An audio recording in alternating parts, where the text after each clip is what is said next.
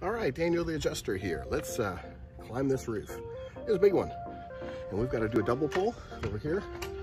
Got to put one ladder up there, use our tiny ladder, and get to that next level.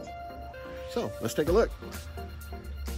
All right, so I set up my ladder right here up to the first level, and the little baby ladder, put that in my left hand and climb up to the next level.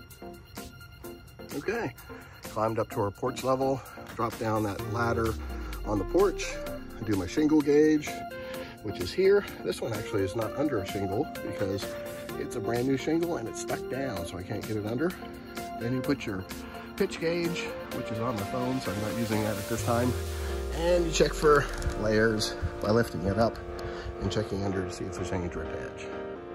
Well, let's set up to the next level. We're going up to there. Okay, got my ladder set up here. One thing I check is for flashing damage. And it does look like we have some small hail damage on the flashing over there as well. Here's chalk it, take a look. Remember, key factor about getting this ladder up to the second level is making sure you do that bungee. And then take a look at your gutters for any type of damage by hail. Okay, we're up on this roof and we definitely found some hail damage. Right on the, or 10 on the right side. We found 10 on the back. And we found 10 on the front. Actually way more than 10, but take a look at this. There's some really good, sometimes we get the shadow. See that? The shadow actually creates a divot, shows the divot for us. So great way to use the shadow of the sun as it pops over the edge of the roof line to be able to see the damage that the hole created.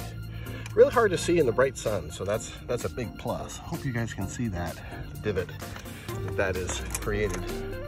It's really good to be able to see that.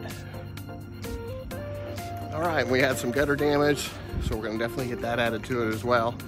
And bright Carolina skies. Make sure you check it out, guys. Daniel the Adjuster, coming to you live on another roof. See ya.